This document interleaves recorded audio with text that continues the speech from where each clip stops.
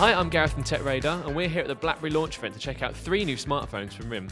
They're all running the new Blackberry OS 7 platform, but the first up is the 9860, another in the Torch range featuring a full touchscreen. The Blackberry Torch 9860 is the company's third attempt at an all-touch phone, since the relative missteps of the Storm 1 and 2.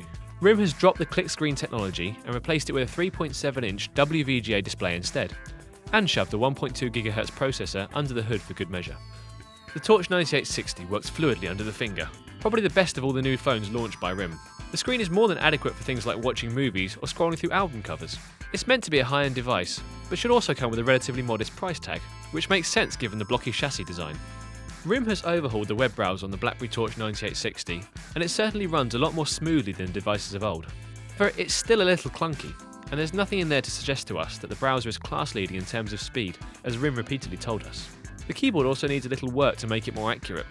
The experience wasn't horrible, but certainly didn't spew wow factor.